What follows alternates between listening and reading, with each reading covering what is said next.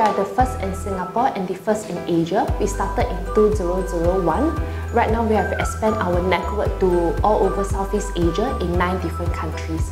And we have over 500 parents that choose to store their baby's cord blood with us. We have more than 17 years of experience in processing and storage your cord blood unit. One very important thing is Cordlife. We are the only company in Singapore and one out of the 6 in the world that has the dual accreditation by both the AABB and FedNet. This is an assurance to the parents that whatever that we do in our lab facilities, in our procedures, it complies to the highest global standards. Cordlife, we are actually a listed company in SGX since 2012. So all our financial status, our financial reports are highly accountable and transparent to the parents.